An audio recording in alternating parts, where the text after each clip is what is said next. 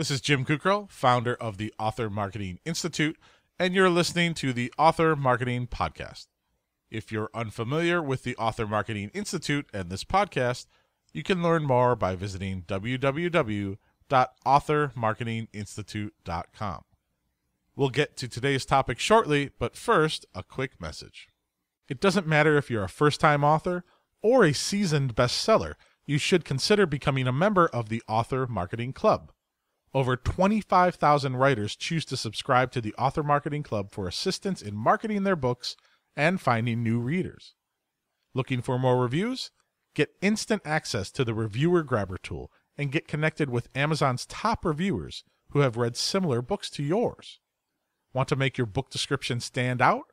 Use the Book Description Generator tool to add bold headlines and bullet points to your description, all without needing to know fancy HTML code.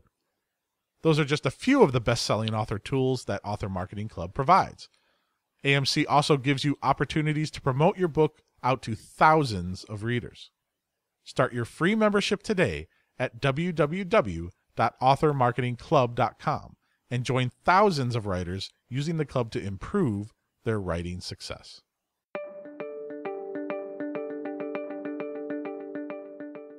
Part 1.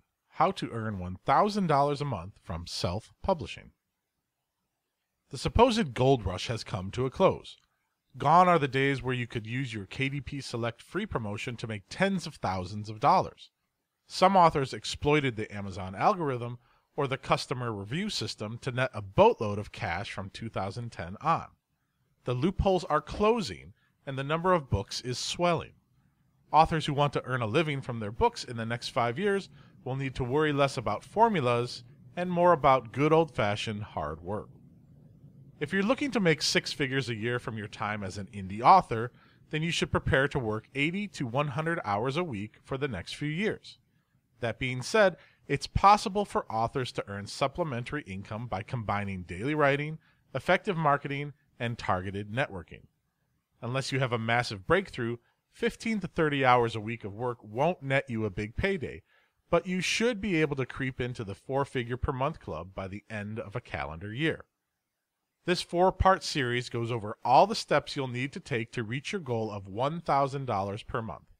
It assumes that you have all of the fundamentals in place: a professional-looking cover, a well-edited series of books, captivating blurbs, a website, and a mailing list. The following tips are unlikely to help you if you don't already have a solid foundation.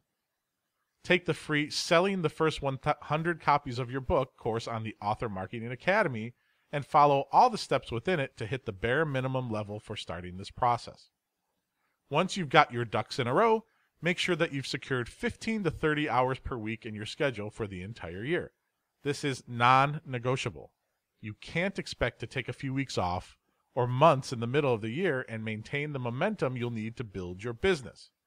Block out the time to take action, or you're unlikely to reach your income goal. With your schedule and a firm understanding of how to deliver a professional book in pace, here is a 12-month overview of what it will take to earn $1,000 a month from your self-publishing sales. Number 1, the first quarter, January to March.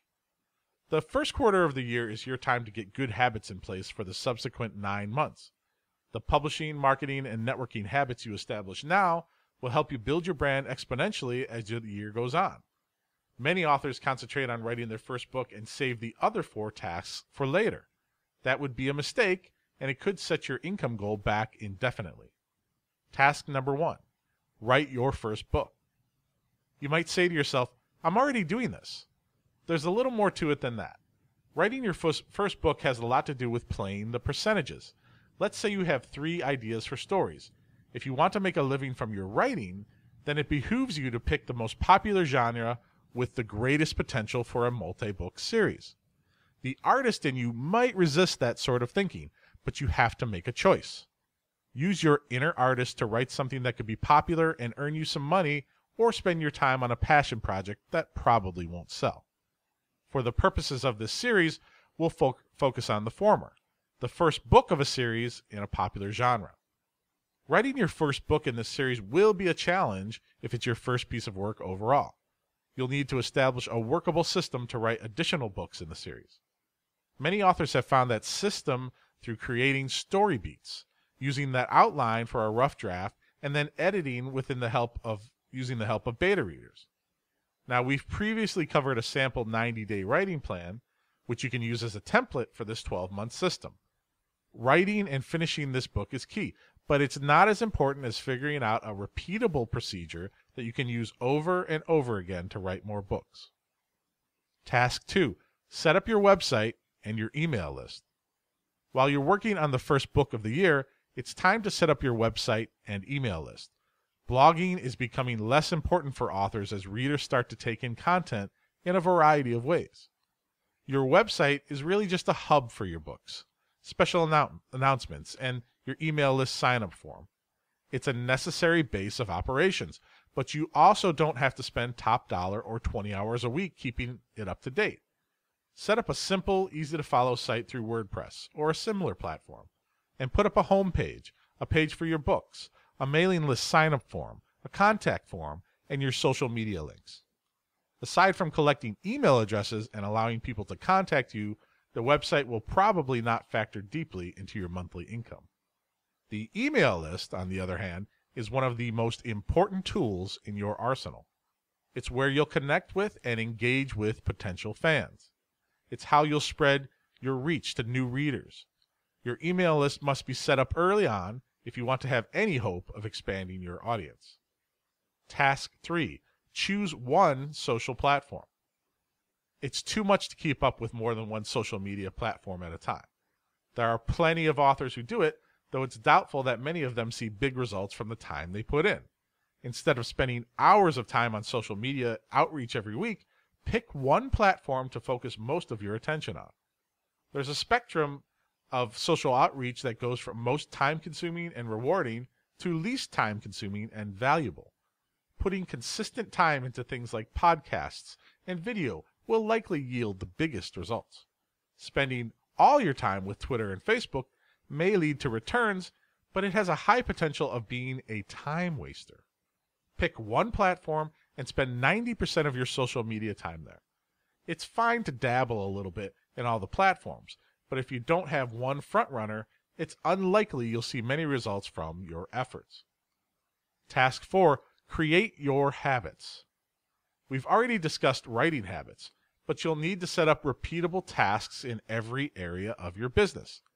Figure out systems for sending your emails, posting on social media, and balancing your life and work tasks. Motivation and deadline will drive you to complete projects, but these habits are what will keep you in line between your goal completion dates. Continual improvement of your systems will result in increased efficiency, organization, and income.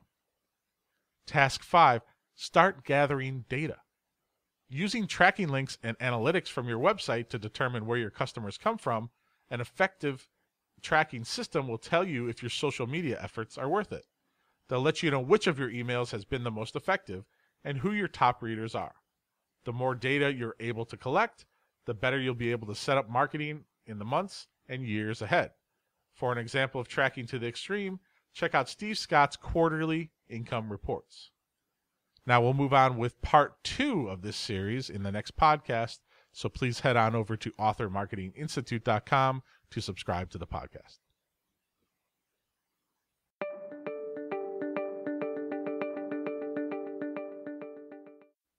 And that will conclude today's podcast. To see a transcript of the show and to access other book marketing content, please visit www.authormarketinginstitute.com.